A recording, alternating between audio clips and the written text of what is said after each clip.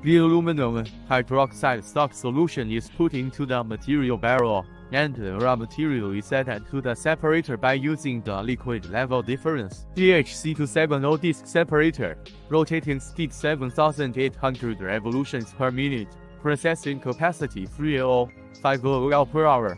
After separation, the aluminum hydroxide clear liquid is discharged from the clear liquid part, and the liquid is clear and transparent. The aluminum hydroxide solid slag is discharged from the slag discharge port. Finally, the aluminum hydroxide stock solution, clear solution, and concentrated solution are compared. The center is the original liquid. The left is the clear liquid, and the right is the slag slurry.